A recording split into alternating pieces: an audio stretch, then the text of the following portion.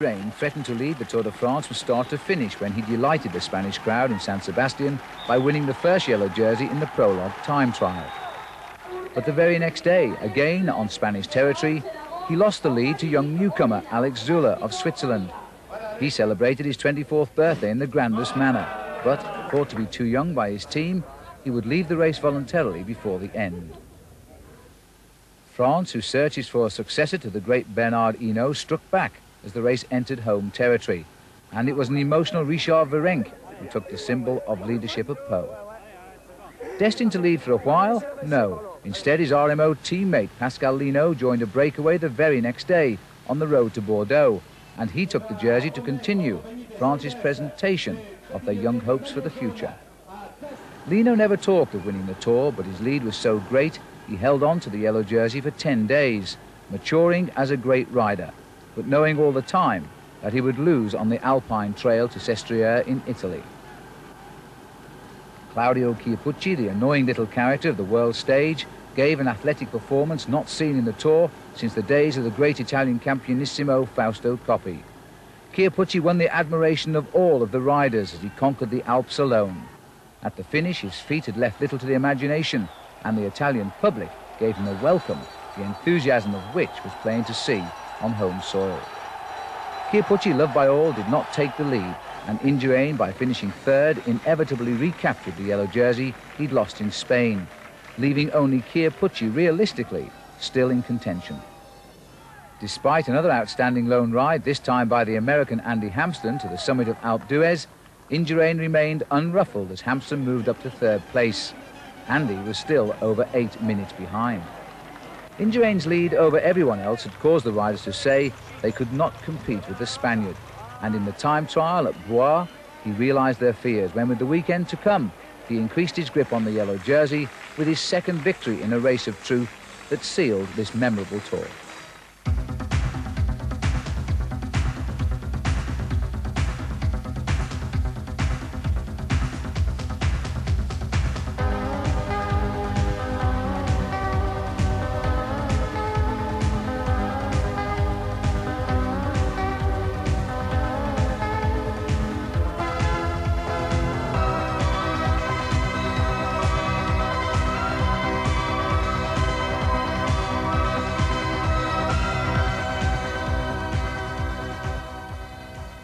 The Eiffel Tower, the tranquility of the River Seine, and the sunshine. It all adds up to the most romantic capital in the world, Paris. At the top of the Champs-Élysées stands the Arc de Triomphe, a fitting symbol for today's 130 survivors of the Tour de France as they ride out an end to 3,000 kilometers of pain and pleasure over the hallowed stones of the Champs-Élysées. This morning, the race assembled for the final time at the modernistic development of La Défense, only a few kilometers away from the finishing line itself. Its ultramodern architecture contrasting with one of the oldest competitions in the world. And it was here this morning where Miguel Indurain signed on for his final day as race leader. This is the route they all faced. It's stage 21, 141 kilometers, and it ends with 10 laps of the Champs-Élysées. It's a carnival atmosphere here today on the Champs-Élysées, and the sun is shining as France now prepares to welcome back the 130 survivors of this year's Tour de France. You know, it's only fitting the sun is out because they've combated every type of weather. The first week was particularly bad of this year's race. The Tour de France, too, has been a mini Tour of Europe. It's gone out into 6 different countries, and every one of them has welcomed this Tour with open arms. Now we're coming back to Paris with a Spanish leader. By the end of the day, it should be a Spanish winner. Let's have a look at the overall classification. Miguel Indurain, who took the lead over a week ago in the Alps, now has 4 minutes 35 seconds advantage over Claudio Chiappucci. In third place, the world champion, Gianni Bugno. The same 3 names who stepped onto the podium here in Paris 1 year ago. Andy Hampsten will finish in 4th place, and further down, Stephen Roche of Ireland, finishing 9th, his best performance since he won the Tour de France in 1987. The King of the Mountains, that will be won by Claudio Chiappucci for the 2nd year in succession.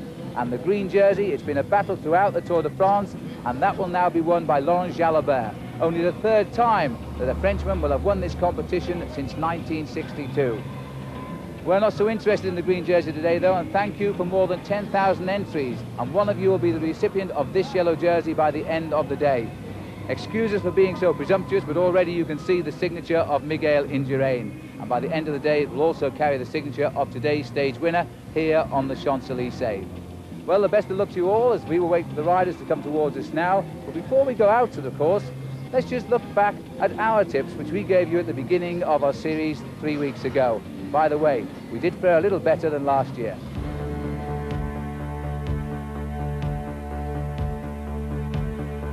Andy Hampston proved to be an outstanding outsider. We chose him as such because he hates pressure, and riding without thoughts of a high finish, he brought about his best performance since 1986. His win at Alpe d'Huez was a highlight. Eric Breukink, our other outsider, disappointed early on and then recovered his composure. Breukink should finish in 7th place today.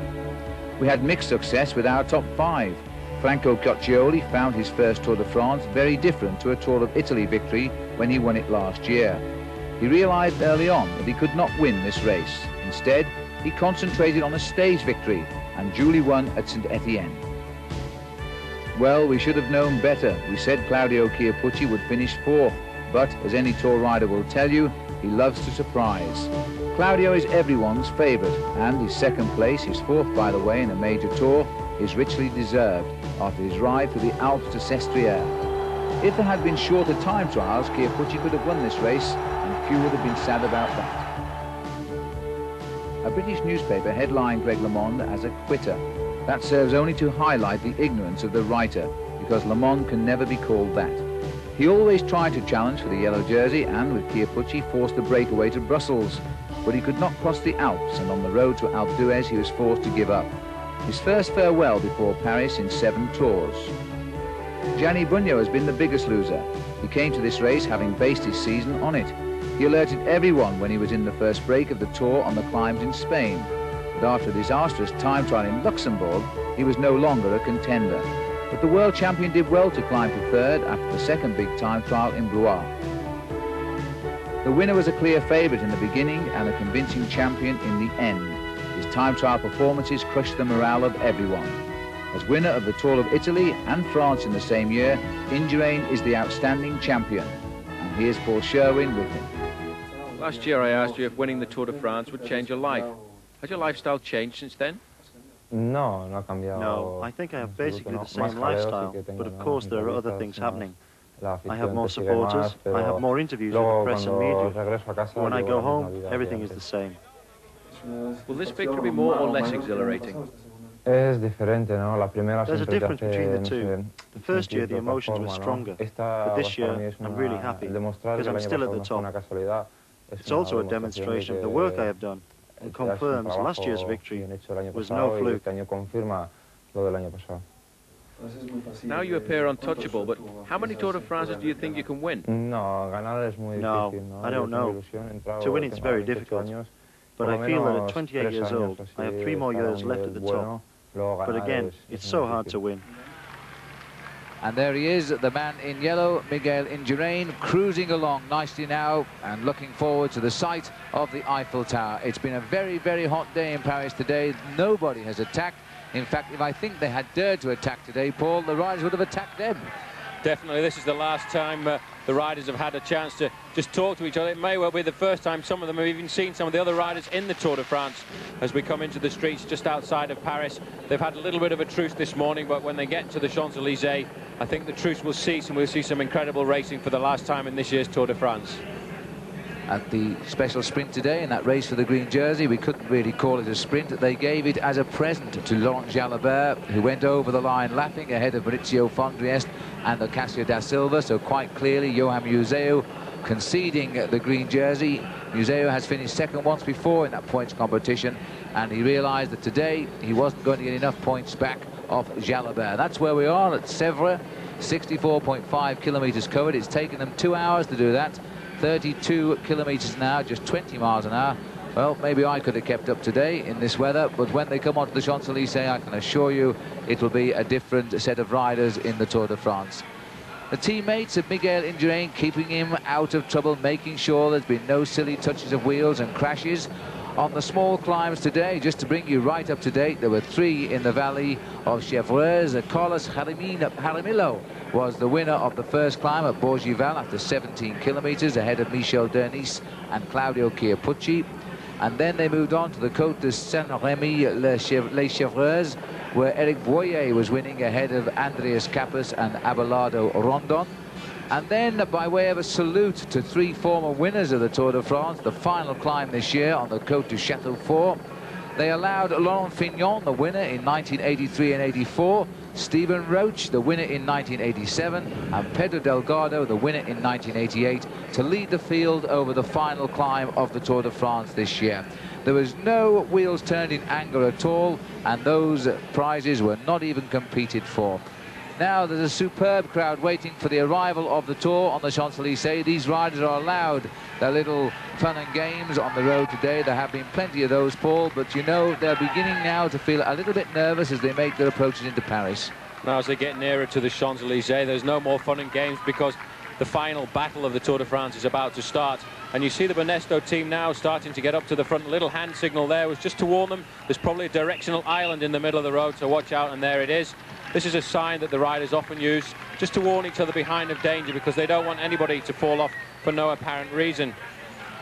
Banesto team now will pick up the pace just to try and bring Miguel Indurain onto the Champs-Élysées in the front part of the peloton, and then he'll let everybody else start to do battle for this final stage. And there is the Eiffel Tower, and the yellow jersey of Miguel Indurain can see it for a second successive year. He knows now that it's just the 10 circuits of the centre of Paris, and then he will be again the champion of the Tour de France. The whole field racing. The speed at last has picked up to around 40-45 kilometers an hour down the banks of the River Seine, but until now they have ambled their way into Paris. And the crowd packing the bridges as we come in. This is a very, very well-used approach for the Tour de France. The Tour first coming onto the Champs-Élysées in 1975, and I remember on that occasion they sold 1 million periscopes at 50 francs a time, so that everybody could see the race on the Champs-Élysées. And since that grand opening in 75, when Bernard Thévenet was the winner, they have returned there ever since, and there is now nowhere else they could possibly choose to end this great spectacle. The streets of a very, very thriving city brought to a standstill by the arrival of the biggest annual sporting spectacle, the Tour de France.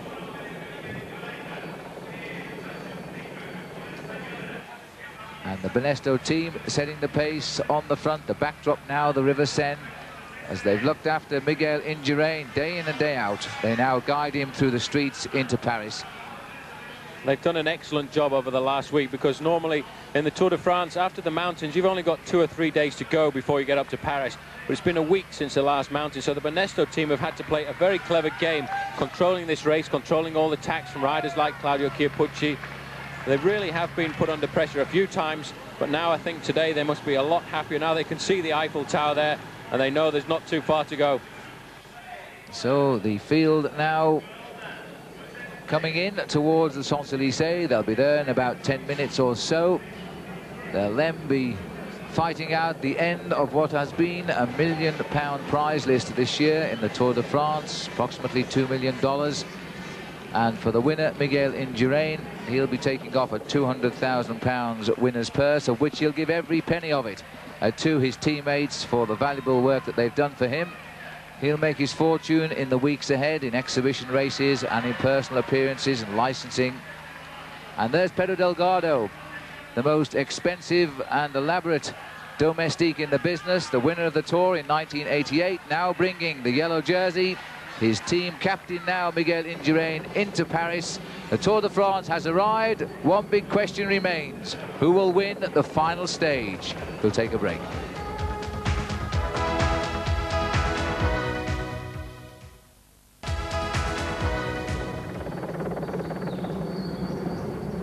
You know, the Tour de France is like an incredibly perilous journey that winds itself across the French countryside every summertime.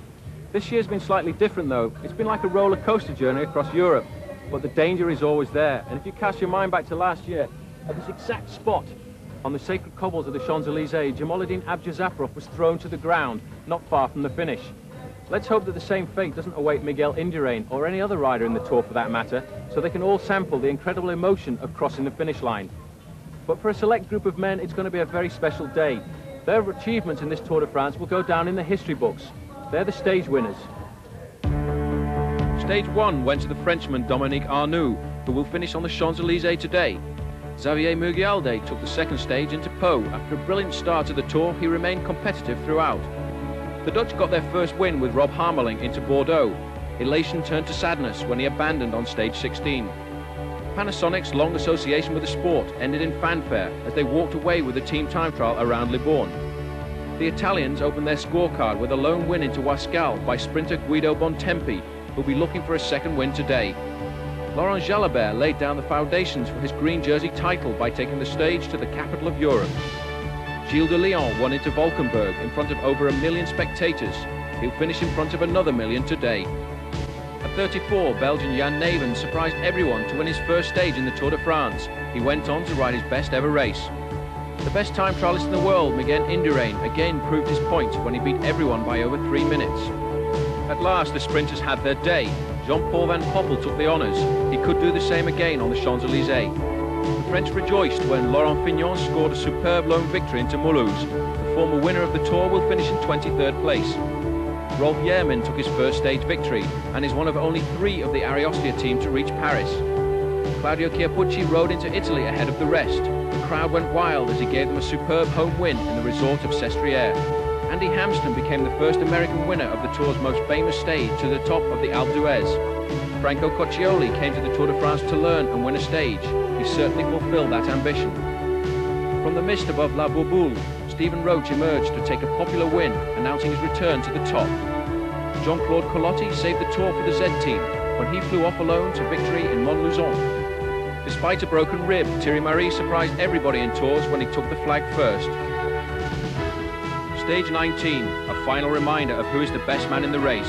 Indurain again showed his authority against the clock. And now with Paris just over the horizon, Peter de Klerk gives Belgium their second stage victory. And in fact, it's the teammate of Peter de Klerk, Johan Museeuw, who might well be the stage winner today. The Tour de France is coming across the Place de la Concorde, and the riders are now about to swing onto the Champs-Élysées. You might well hear the cheers from the crowd here, and believe it or not, there is a tremendous following from Spain. The Spanish flag and the Basque flag are both flying in great prominence on the Champs-Élysées, and I'm sure we'll see that very shortly, as the whole field now lines up for 10 full circuits of the Champs-Élysées. And so now the field has the freedom of the 6 lanes of one side of the Champs-Élysées. If you try to come along this road at 10 o'clock tonight, I'll tell you it'll take you about half an hour to go along the Champs-Élysées by car. These riders are going to go up now the steady climb to the Arc de Triomphe in something like 3 minutes. I think this must be one of the most incredible race courses in the world. Just to close down the whole of the Champs-Élysées for a bike race, it really is incredible. It's one of the most beautiful places I think I ever raced. Well, Paul, I keep thinking of your words that everybody wants to get to the front of this big field and show themselves now, which will make this pace go faster and faster as the riders come up to this very tight U-turn at the top. Every rider in this big bunch, and that's the way they'll want it to finish. Johan Museeuw, who won a couple of stages in this Tour de France 2 years ago and finished second in the points, has never had a real chance this year to show us the sprint for first place, except when he was beaten by Jean-Paul Van Poppel and down in Strasbourg. But today, of course, he and everybody else will want to do a fine sprint, and I think we can say that there will be a sprint. I'm fairly sure there will. There's only once, I think, that I can remember, there's only once been a breakaway on the Champs-Élysées. If I'm telling lies, there are 2 times Bernard Hinault escaped in 1979 with Joop Zoetemelk. They escaped during the Valley of the Chevreuse, but the year before there was a breakaway as well of 4 riders that got away on the Champs-Élysées, and Jerry Knetemann went on to win that stage. But it's very rare because of the speed of the riders that there's a breakaway. And this is Alan Piper, the Aussie, who wants to show himself for the last time in the Tour de France. Piper's ridden exceptionally well since the mountains, and as he said to us on 1 or 2 occasions, I don't care what these guys think, I want to get up there and race, and that's exactly what he's doing here on the Champs-Élysées. Well, we've had more than 10,000 entries for our final yellow jersey competition, And literally hundreds of you have outstandingly voted for the big favourite, Johan Museeuw, today to win the stage. Van Poppel, Jean-Paul Van Poppel, is the second favourite among you, and not surprisingly, Laurent Jalabert as well. Well, I would have picked the same three, and I wonder if they will be the three who fight out that finish. Sadly, no Jamaluddin Abdou Japarov to entertain us at the finish line this year. He didn't make the passage through the mountains, eliminated at the top of Alpe d'Huez. At the top of Sestriere, rather, where Chiappucci was the winner. Now down the back straight to the Champs-Élysées for the first time, the giant television screen that entertains the crowd, and the same screen that goes up to the top of Alpe d'Huez, up to the top of Sestriere. The drivers of those vehicles also deserve a medal for bringing that around the circuit of France.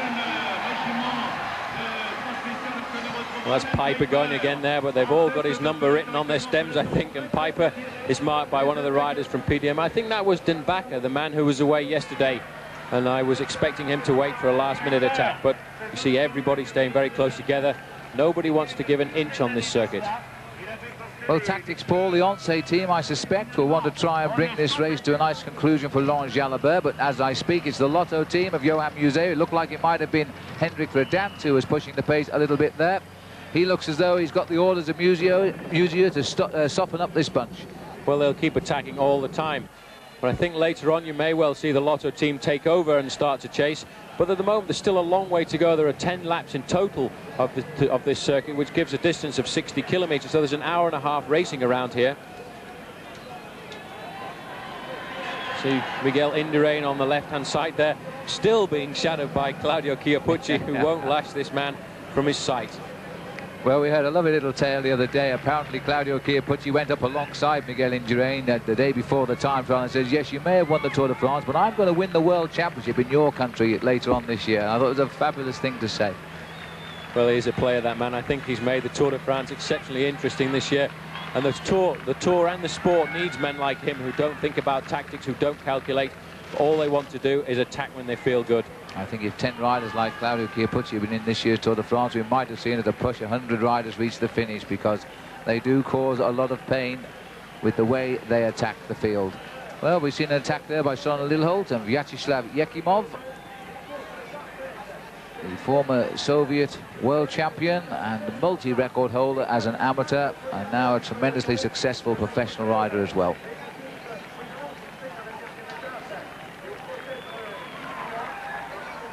Phil Anderson in there as well, and at the back, playing the policeman's job, Jean-François Bernard from the Banesto team. We've got a good little lead here at the moment too. Indeed, indeed, as we come round to start our second lap, as we go through the Tuileries here. This is a nice little move here. Phil Anderson still looking for the stage win. He's only got one more chance left now. Soren Lilholt, rather, the former junior world champion, now well established as a top pro. Phil looks left and Soren goes down on his right. Well, as long as that's not a sprint finish, it's not too serious a mistake. Good little move here, but you look down the finishing straight there, you can see it's the Carrera team starting to take over. Nobody wants a breakaway to get away on the Champs-Élysées because it is so difficult to control afterwards. They try and react straight away. In fact, the Lotto rider in the group there is Peter de Klerk, who was the winner of yesterday's stage.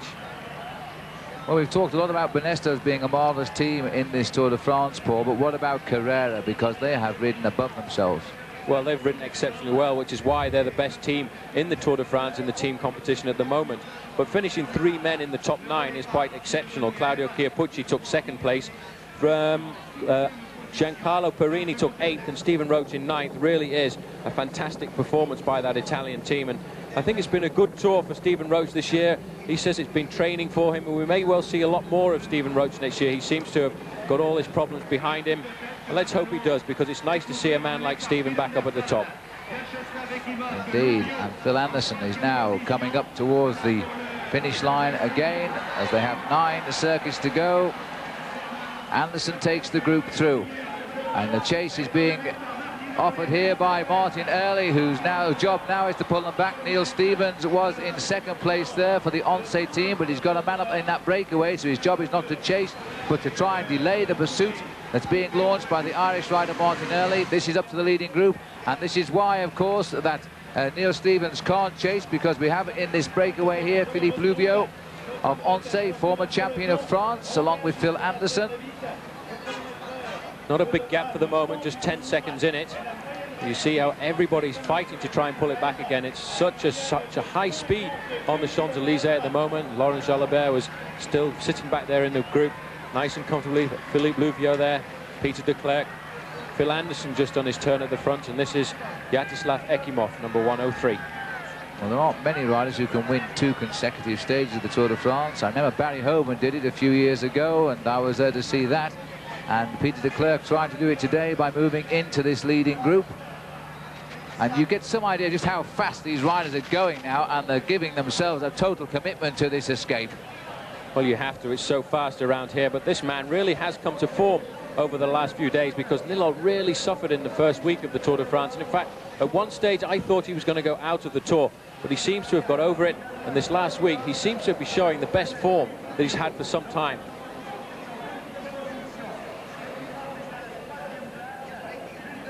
Up towards the top again for the second time. 8.5 laps remaining in this year's Tour de France, and this small group trying to escape. It's being pegged at the minute. Phil Anderson, Philippe Louvieux, Soren Lilholt, Peter de Klerk are in this breakaway. Vyacheslav Yekimov was the rider who started it.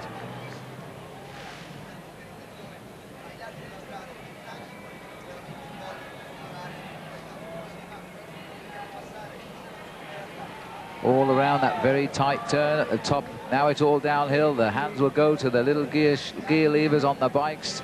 Down will they go into the big one, and then they'll sprint away back down towards the Place de la Concorde. There's some idea of the cars that follow the Tour de France daily, looking after the riders who go through just ahead of them. Breakaway still having a great deal of difficulty to pull it back. The gap is still 10 seconds as they went round the top bend there, and it really is difficult. They're going up the climb, which you don't notice really if you walk up and down the Champs-Élysées and have a cup of coffee, but it's quite a stiff climb for the riders, and in fact they're going uphill at speeds of 48, 49 kilometers an hour. When they turn the top and come back down the other side, they're peaking at 55 kilometers an hour, which is not far off 35 miles an hour. The camera giving a little bit of a false impression here. The field appearing closer than they are. Lilholt setting the pace. Louvieux is the rider in pink. Vyacheslav Yekimov to the left in the red jersey with the yellow sleeves. Behind him is Phil Anderson. And sitting on the back at the moment, Peter de Klerk of Belgium. The other rider in this breakaway is Jean-Francois Bernard of the Benesto team. And we won't see him do too much work because he's on the same team, of course, as the race leader, shortly to be named as the race winner.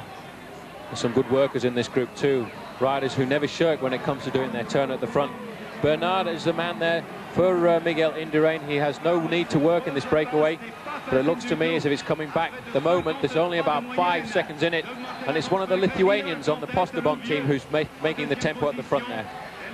Arturas Kasputis it was, Paul, and he's riding his first Tour de France and has had a very good Tour de France. He turned in some great time trials, but I think he was a little bit shocked by the speed these top professionals go up the mountains, and that cost him a high overall finish, but he'll be back.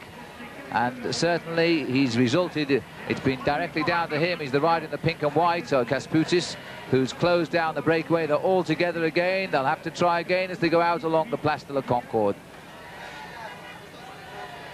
Again, it's the Panasonic rider at the front who wants to take up the speed there. Well, Panasonic desperate almost for a victory here, and with their man Olaf Ludwig, they have a real candidate for the big finish. And now the attacks again coming, this time by the Helvetia team. And it looks like Henri Manders who's hit the front. But he's not making any impression, Lilholt. As Brian Holm has come up now from the Tulip in third place. You see in the speed of the circuit around here how difficult it is to try and get away. One or two people have put down as a favourite today is actually Sean Yates from Forest Row. Yates has always ridden well on the Champs-Élysées, but the problem is at the moment, the last few days, he's had a little bit of a chest problem. But he's the kind of man who, if he can get away on the last lap, he could hold up the big sprinters. It looks like a chance for a breather, and you see as soon as riders freewheel, there's always someone willing to take up the attack. So you can imagine if we can get a glimpse of the back of the field, you'll find 1 or 2 riders who are wishing this Tour de France is already over. Well, this is definitely not the place to have a bad day. It's so hard at the back. As you go into the corners, you see it's like an accordion effect and the riders at the front can just go around at their normal pace and accelerate. But it seems to be when you're at the back, you have to brake so much more going into the corner and accelerate that much harder just to stay in contact. It really does wear the riders at the back down. And Claudio Chiappucci going around there, just like this carousel or big wheel, as they go across the Tuileries again. Claudio Chiappucci in his polka dot jersey for the second year. The Tour de France somehow wouldn't seem the same without him on the winner's podium, because he finished second when Greg LeMond won the race in 1990, and then he was third, and now he's set to finish second again.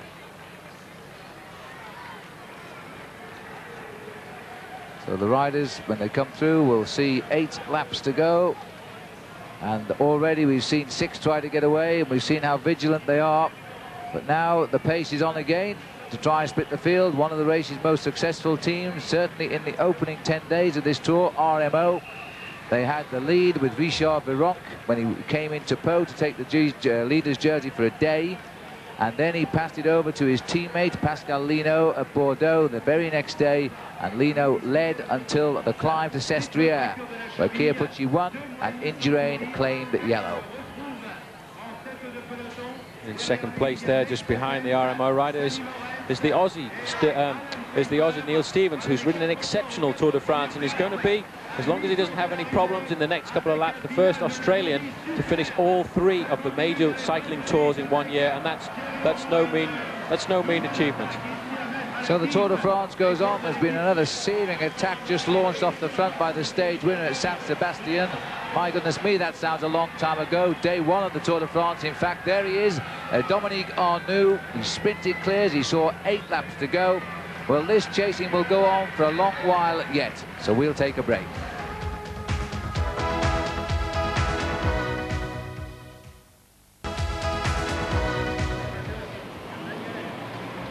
You know, in many ways, it's been a bit of an untypical Tour de France. In the past 3 weeks, we've been through 7 countries, 3 replacement vehicles, and some extremely un-French weather.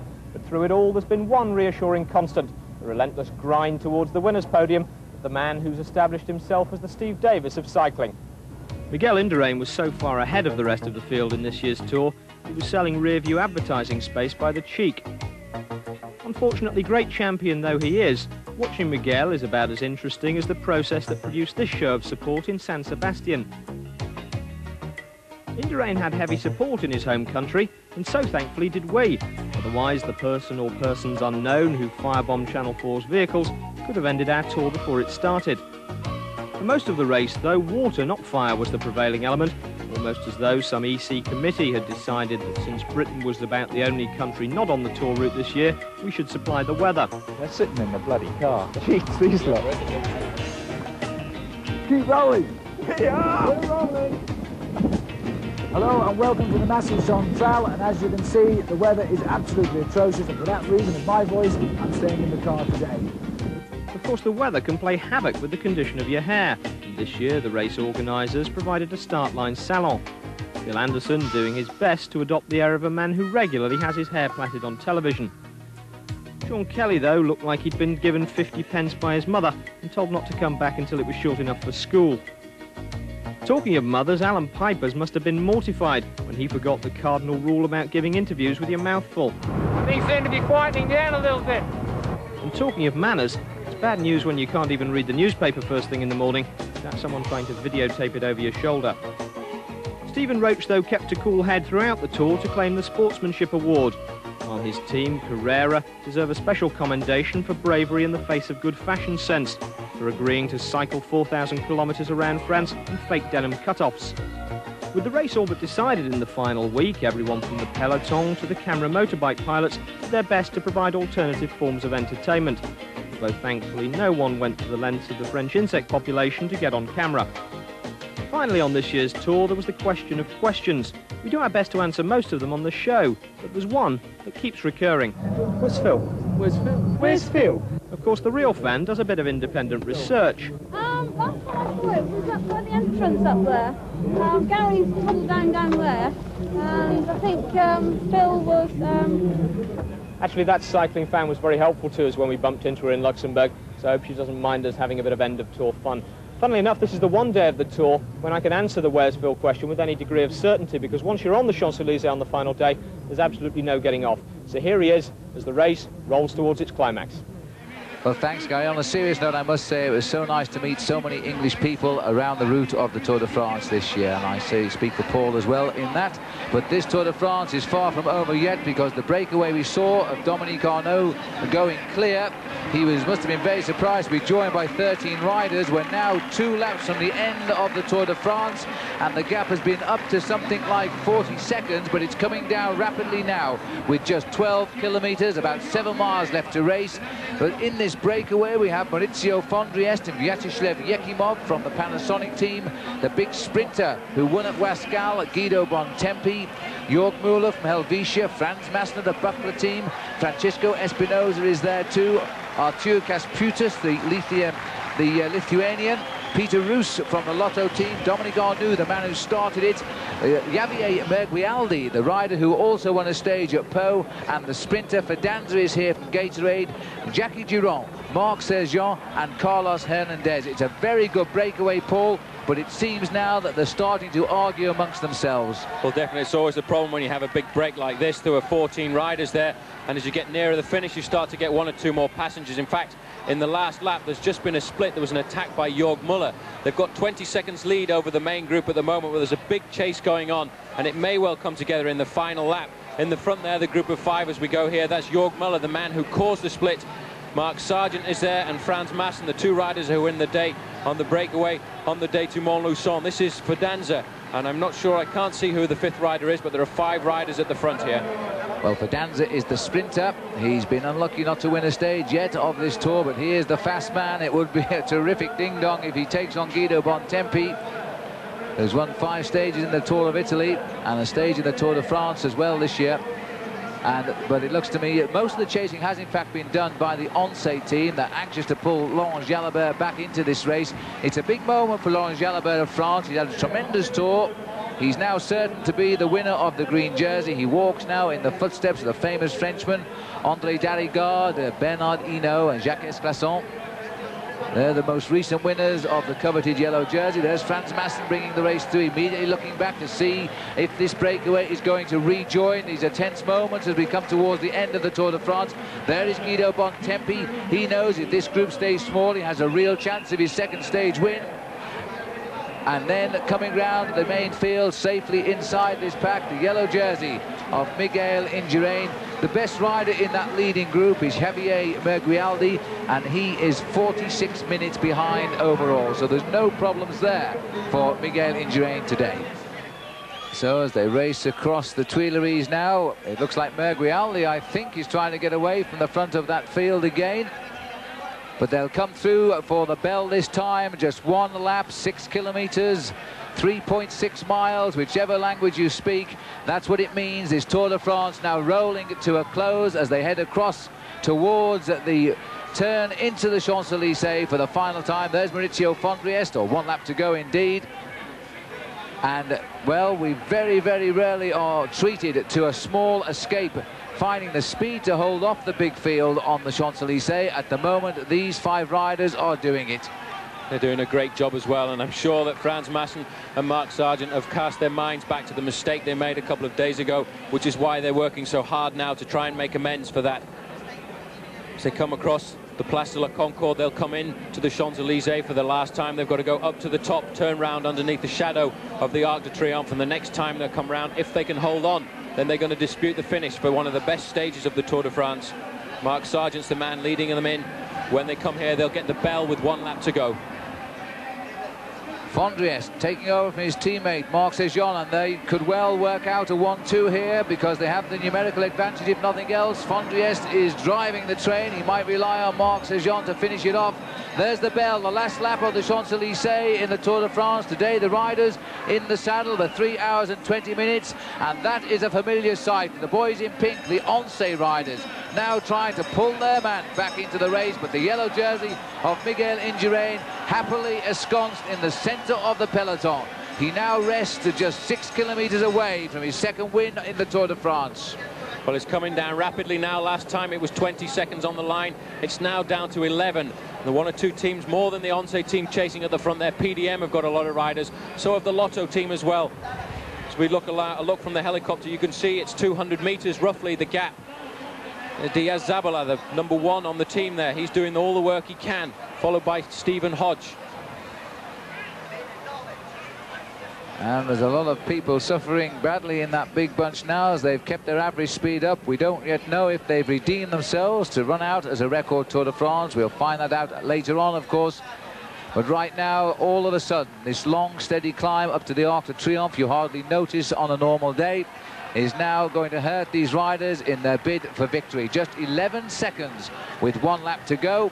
And Fondriest still finding the speed to bring that line through. But the gap, I think, Paul, is coming down. Coming down rapidly. They gave us the official time check there of 13 seconds, but I actually made it 11 on my clock. We'll get another idea when they go around the top here, just below the Arc de Triomphe. Very difficult finish if these 5 riders stay away, because Maurizio Fondriest and Frans Maassen know each other extremely well. In fact, only last year they sprinted for victory in the Amstel Gold Race, and Frans Maassen took the line ahead of Fondriest, who is normally the better sprinter of the two. You see Maassen now starting to suffer. This top of this climb here really is getting harder.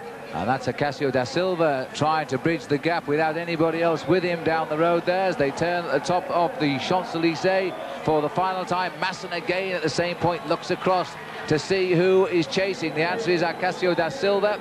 And on this wheel there, I think it's possibly, let's have a look who it is. It's the French rider in the Helvetia team. I think, in fact, it's Krieger who has come through there behind da Silva. But there's still... We haven't caught sight all day, Paul, of the black top jersey, the champion of Belgium, Johan Museeuw. Well, we haven't seen him too clearly, but you can be sure he's hovering near the first 6 or 7 riders in this bunch, because if it comes back together, he wants to try and win. He's won here before. He knows the sprint. He won a couple of years ago when he won the stage to Mont Saint-Michel as well.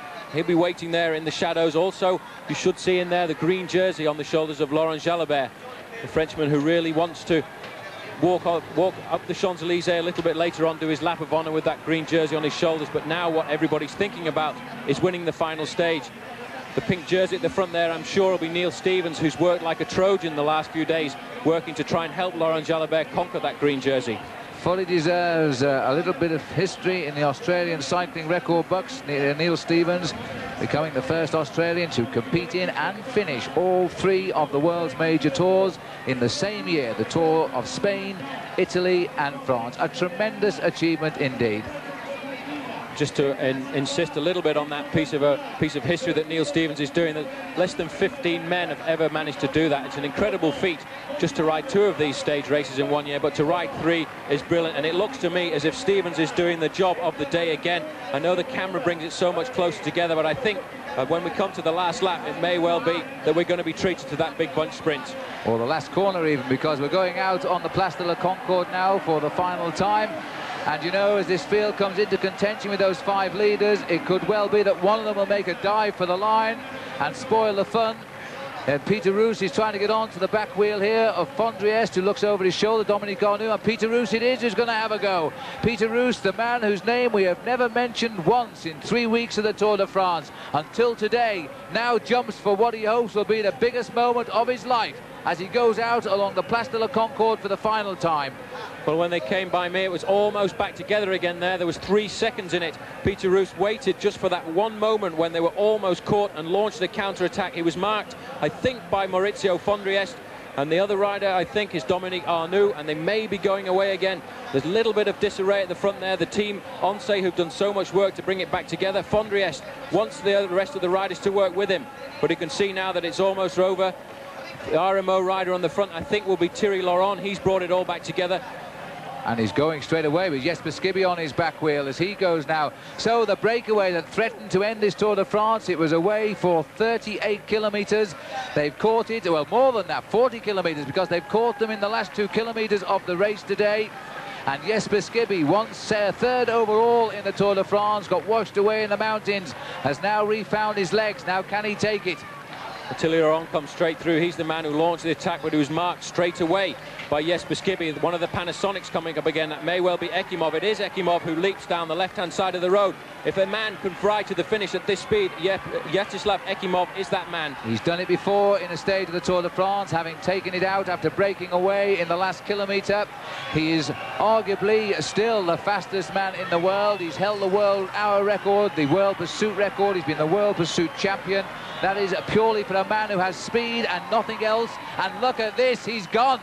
Vyacheslav Ekimov has come over the hill there, his elbows piercing the wind, and he's settling into his pursuit position. This is a superb ride and would most certainly be a very popular win. The former Soviet rider, one of the fastest amateurs the world ever saw, is now going for gold on the last stage of the Tour de France. An Olympic champion as the Olympics open in Barcelona, going for gold here on the Champs-Élysées. Well, at the end of that straight, he's going to have 1 kilometre to go, but a Trojan work being done by the Lotto team at the front. That's Henrik Redant, followed by the man we hadn't seen very much of, Johan Museeuw. Following him in the green jersey is Laurent Jalabert. It's going to be very close on the line. They're coming up now to 1 kilometre to go. This is the Place de la Concorde. He's just got to get round the final corner. Well, this is amazing, but this is how you win stages, and look at this, the hare and the hounds. Vyacheslav Ekimov, he's won a stage before in exactly the same manner. Over 4,000 metres, he was unbeatable as an amateur. He turned professional and he won the world title over 5,000 metres. He's only had to survive just over 1 kilometre today as he's being chased down by Soren Lilholt. Alan Piper's in there too, about 4th or 5th place. The green jersey Jalabert. Far right is Johan Museeuw taking on Jalabert. They're going to pass Ekimov on the line. Johan Museeuw is taking the run. Don't look over your shoulder, Vyacheslav. Go for it. Olaf Ludwig comes through the middle now. You've got Museeuw. Ludwig takes it on the line, and he beats Jean-Paul Van Poppel and Johan Museeuw right on the line. Well, can you believe that? The consolation for Ekimov is his teammate Olaf Ludwig has won the last stage of the Tour de France. And over the line safely, and that's all he wanted to do today was the yellow jersey. He takes the hand of his teammate and shakes it. Miguel Indurain, all smiles today, but there is Olaf Ludwig, a former Olympic champion, indeed still the reigning Olympic champion from Seoul. He'll lose that title in 7 days' time in the Olympic road race in Barcelona, but right now Olaf Ludwig is on top again, the winner today of the last stage of the Tour de France. And so now you can see the battle of the sprinters. Olaf Ludwig in the end coming right up on his teammate and having to pass him on the line. I'm sure he'd be unhappy about that, but he had to do it because Museeuw and Van Poppel in the white were coming so quickly. And right on the line, it looks as though Van Poppel and Museeuw have both got over the top of the poor Vyacheslav Ekimov. They take 1, 2, 3 today. Jalabert too is coming, but coming late. And the winner, no doubt about it, Olaf Ludwig, just from Jean-Paul Van Poppel of Holland, and Museeuw is third. The sprinters at last having the day here on the Champs-Élysées. A win for Olaf Ludwig, the former East German Olympic champion. Jean-Paul Van Poppel comes home in second place. He only ever races for the win when he thinks he has it. He was beaten into second today. Johan Museeuw, the champion of Belgium, was third. Laurent Jalabert, who's had 1 stage win in this Tour de France, also goes home tonight as only the 3rd French winner of the green jersey in 30 years. But the happy man on the podium, Olaf Ludwig, he'll see his Olympic title disappear next Sunday in Barcelona, but he won't worry about that now. He's won the final stage of the Tour de France. But the real champion of this year's race, and indeed for a second year, the Spanish rider Miguel Indurain. He beats Claudio Chiappucci, a bigger margin this year.